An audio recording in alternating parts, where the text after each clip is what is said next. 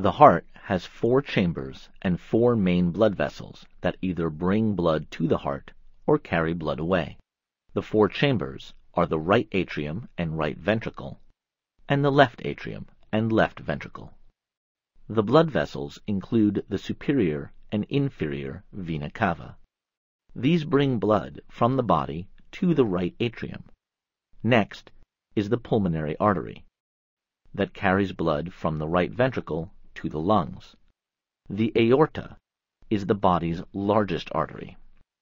It carries oxygen-rich blood from the left ventricle to the rest of the body.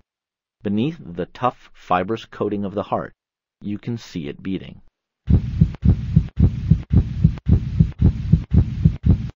Inside the chambers are a series of one-way valves.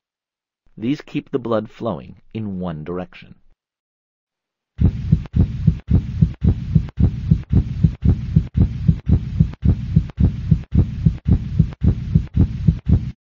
Dye injected into the superior vena cava will pass through all the heart's chambers during one cardiac cycle. Blood first enters the heart's right atrium. A muscle contraction forces the blood through the tricuspid valve into the right ventricle. When the right ventricle contracts, blood is forced through the pulmonary semilunar valve into the pulmonary artery. Then it travels to the lungs.